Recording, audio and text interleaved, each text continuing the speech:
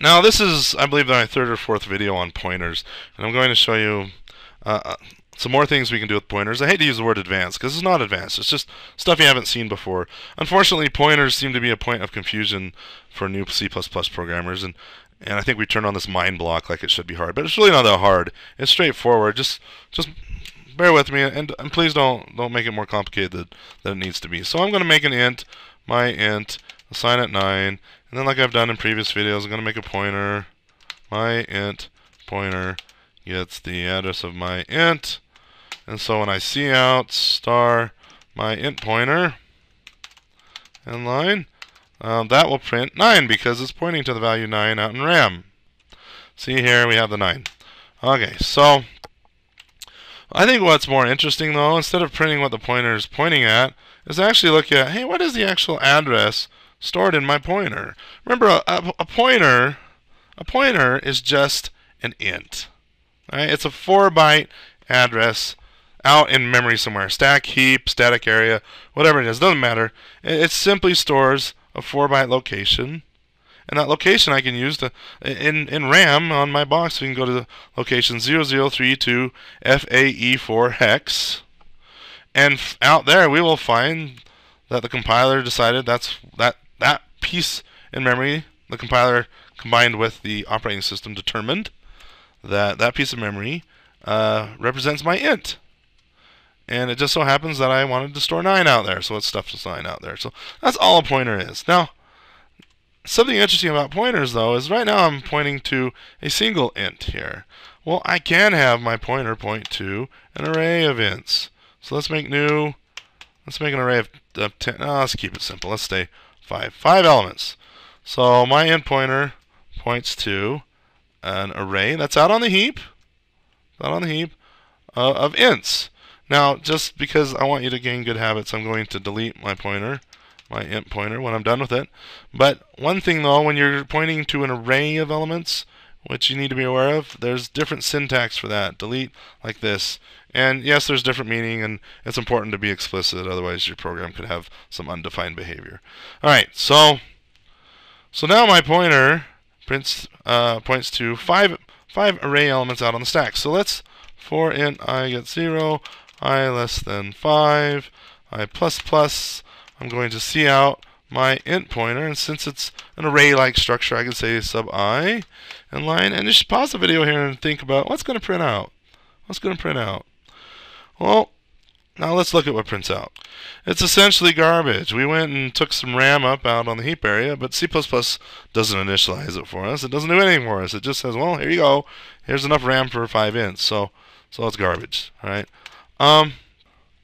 Let's do something more interesting and actually set the values out there. So I'm going to say my int pointer sub I gets, let's do I times 2. So it should go 2, 4, 6, 8. Run it. Down here we print it. Right here we initialize it. Could do it in the same loop if we wanted to. But alright, so notice we still have the address here because I'm printing out the address of my int pointer.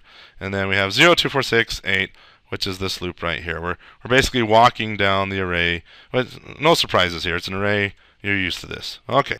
So I'm going to delete this line that prints out the address here. And then we'll keep the initialization. But when you look at this brackets, the brackets, you know, in Java we kind of abstract it away and we say, hey, it's brackets, it's an array, it just goes and gets that element in the array. But you're in C++ now, and in C++ it's all RAM, it's just bits and bytes. So when you think of an array, you should really think of it as being a contiguous, meaning unbroken up piece of memory. And in this case, that unbroken up piece of memory is big enough to store 5 ints. And the important thing to know with an array, I use that word contiguous. It basically means one int follows the next. It's not like C++ scatters them around out on the heap. They're contiguous. So the first element is at sub 0, and then if I look in memory right directly next to it, there'll be the next element, and memory next to that one will be the next element. They're contiguous. Okay? So since those memory locations are contiguous, I can do a little bit of magic with pointers. And it's not magic. I'm sorry I used that word. Don't let it do a mind block. It's straightforward. I'm going to say int pointer p gets my int pointer. So all that does is now P is pointing to the first location on this in this contiguous block of integers, just like my int pointer is. My int pointer stores that hex address we saw. Well, we're copying that hex address into P. I'm going to say, well, P is less than my int pointer plus 5, and I'm using, these are magic numbers, I shouldn't be doing that, but basically my int pointer plus 5, well, my int pointer is a hex address. And when I add 5, it does a little magic. Let me just continue here, and then I'll explain it in a minute.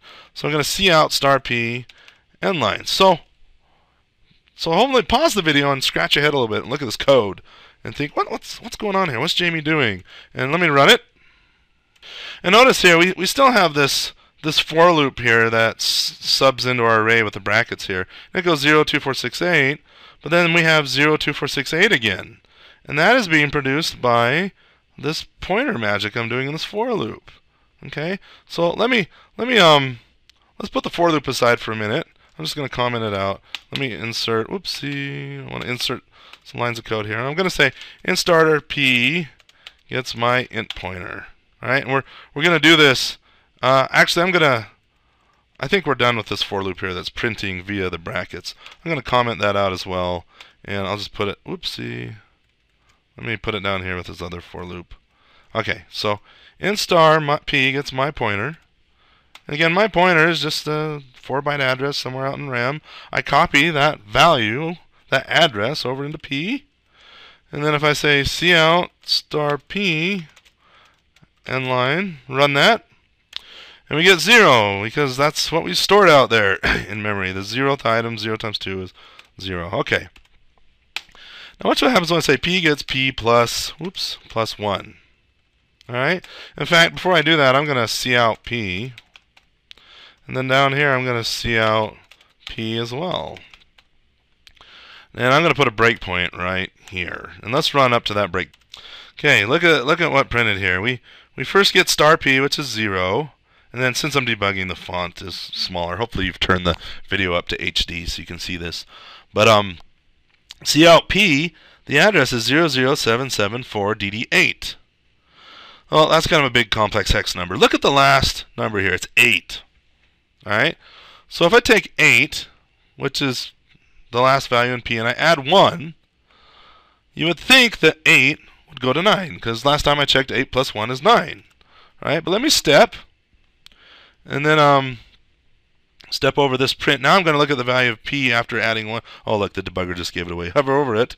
Well, let me print it so we have it here in the console.